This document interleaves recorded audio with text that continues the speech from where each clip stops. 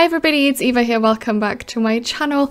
Welcome to a brand new Sims 4 speed build where we will be continuing the cottage craziness that my channel has become over the past couple weeks.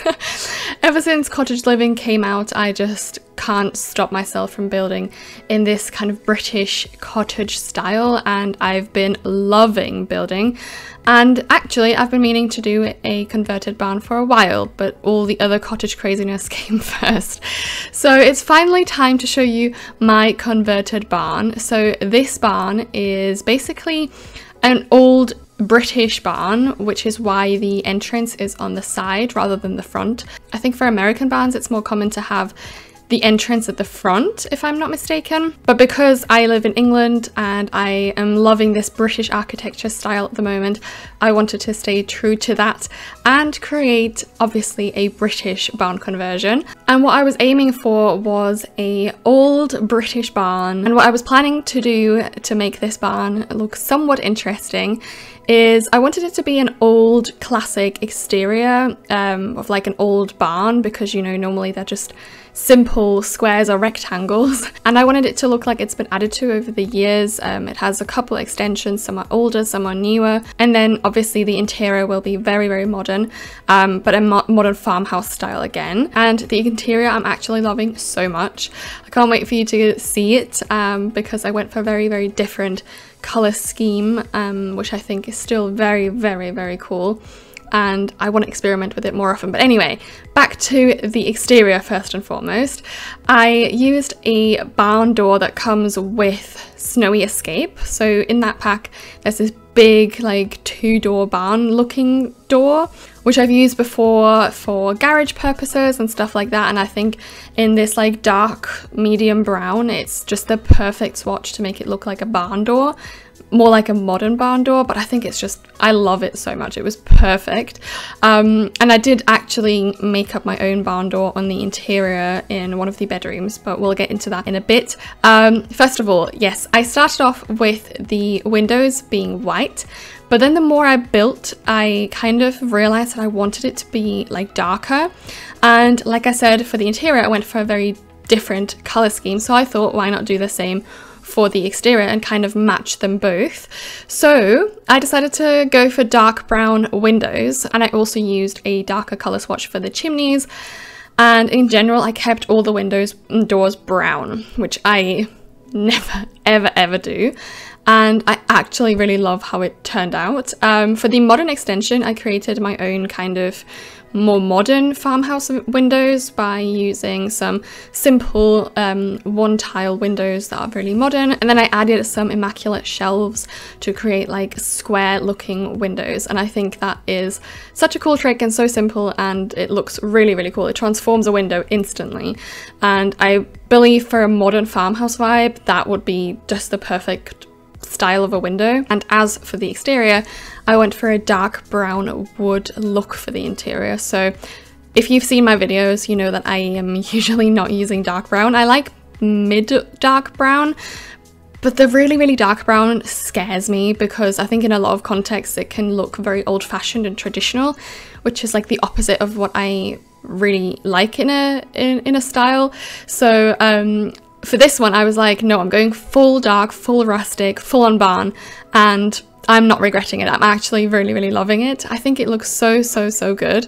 I combined it with blacks and whites, so by using some of the more modern colors it kind of balances out the traditional vibe that the dark brown wood usually gives off. I've done a lot of dark color interiors in the past just because I really love darker interiors, so I'm not like a stranger to dark interiors, which is why this one kind of really vibed with me so much, and I hope you guys like it. I mean, I really do. I added some beams as well to enhance like the rustic farmhouse style, and I used the beams from Snowy Escape again in this really cool wooden swatch, which is like two dark brown colors.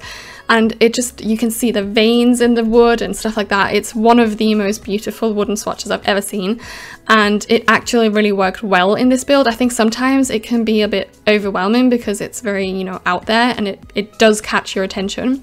But I think as the beams, and I used it also for some poles and stuff like that, I think it really works well. I tried to add beams in as many rooms as possible.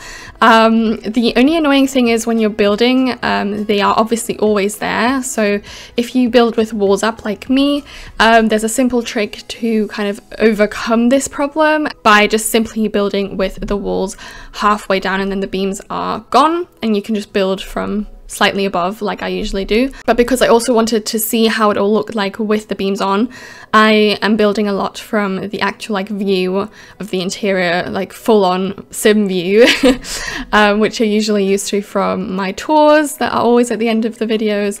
But yeah, I love the beams, and I can't wait for you to see like the finished result together with the interior style and furnishings in the tour at the end. So yeah, I really hope you like this style, and I really hope you enjoy this video. If you do, then please give it a big thumbs up down below, and also subscribe to my channel if you're new around here. Also, one thing that came in really handy, which I've never ever used before, is a pendant light from Journey to Bod 2, which I was very surprised by. I mean, I do love that pack for build and buy, so I'm not surprised that the furniture that comes with it is really beautiful. But I never ever even considered using any of these lights. I don't know why. Like, there's one pendant light, there's like so many lights that come with this pack, but one of the pendant lights that I'm using is perfect for this build.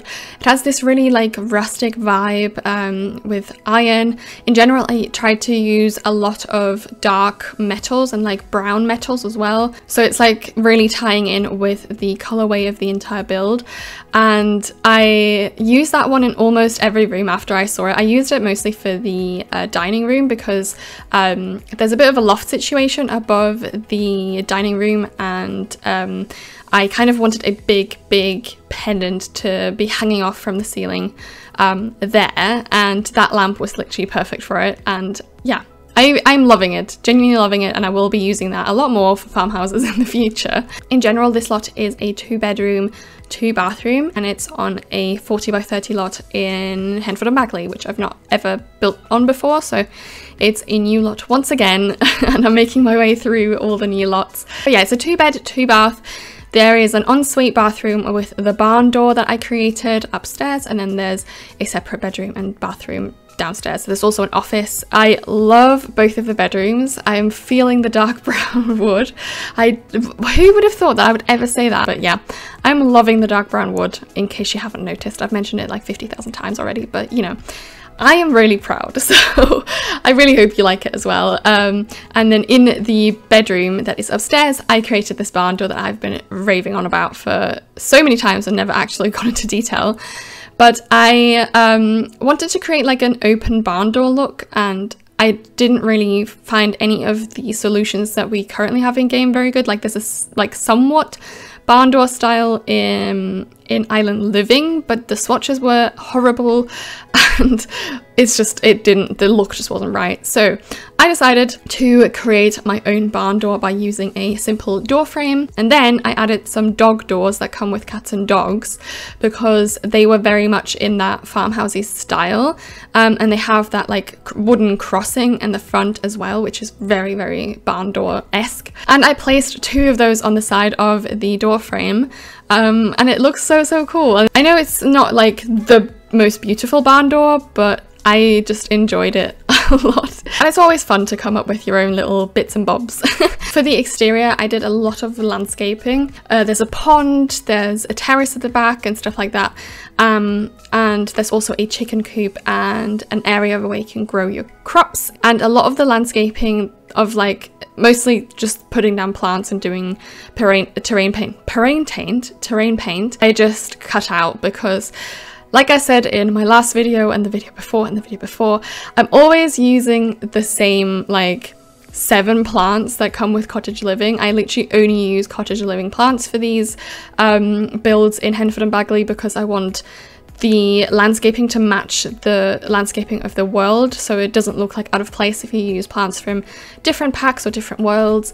So yeah, I'm literally using the same fern, the same flower, the same bush all the time, and I wanted to spare you having to look at that for hours and hours on end.